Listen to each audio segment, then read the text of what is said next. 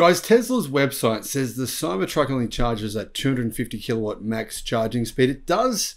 Tesla does say it will charge faster than its other 250 kilowatt charging EVs, such as the Model 3, the Model Y, the Model S, and the Model X.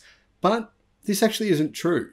The Cybertruck charging speed is not what Tesla has been claiming, according to Tesla themselves in a video that was published only hours ago. Hello, my friends. Welcome to the channel. I'm Sam Evans. You're watching the Electric Viking. Lars Moravy was interviewed by Top Gear within the past 2 days. And he said that it's true the Tesla Cybertruck only charges at 250 kilowatt charging speed on existing Tesla V2 and V3 superchargers. But he says that on Tesla's new V4 superchargers, it actually charges faster than that. It charges at 350 kilowatt. So right now on our V3 superchargers, they only go up 250 kilowatts, but on our V4 ones that just started rolling out, you get 350 kilowatts. So this will take all of it and it'll charge super fast. 350? Yeah.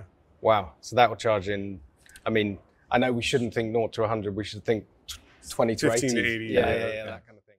Now, he said this in the presence of the head designer of the Cybertruck, who agreed. So that's two people from Tesla saying the Cybertruck charges at 350 kilowatt max charging speed. So Lars Moravy is the vice president of vehicle engineering at Tesla. I think he probably knows more about what's going on with the Cybertruck than Elon Musk does, who obviously Musk is running all these different companies. Lars actually was the main person in charge of Cybertruck development. And in the interview on Top Gear's website, Top Gear's YouTube channel, by the way, he talks a lot about the details on the Cybertruck, where the headlights are. The headlights are not where you think they are. They're not at the top of the vehicle where the light bar is. They're actually below, underneath the bumper.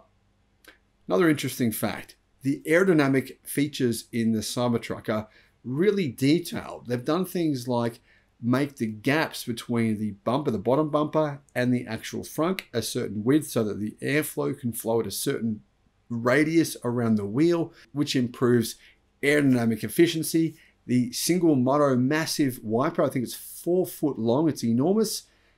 It is actually the key reason that they used that big wiper was because it's more aerodynamically efficient than having any other design. The other big change here that they talked about in the video was that the windscreen is curved. It has a slight curve to it. And part of the reason for that is if the windscreen was flat, it would be very loud. You hear a boom, boom, boom, boom, boom from the wind noise. Having that curved windscreen makes the wind noise come down enormously. One of the things that was interesting in the video that you might not have seen, the rear doors of the Cybertruck, they open further than doors than I've seen on any other car. They open all the way out to a complete 90-degree angle, meaning you can fit things in your car. Like, for example, if you want to fit a big flat screen television into the rear area, the back seat area, you can't do that on most cars because you can't open the doors all the way. But because you can open the doors all the way, you can actually fit bigger things in.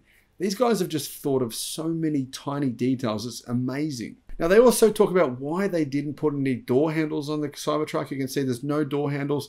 They said, for one, it's quite hard to add the manufacturing process of cutting out the holes for the door handles. That was apparently going to cost more money. Plus, it would be more aerodynamically inefficient. So it's more efficient to not have door handles. So that's part of the reason why they put the button. So you press the button and the door pops out for you. And obviously you can actually open the door with the key card as well. So anyway, the main thing for me that I thought was surprising, we all thought the Cybertruck would be fast, would have faster charging capability with an 800 volt architecture.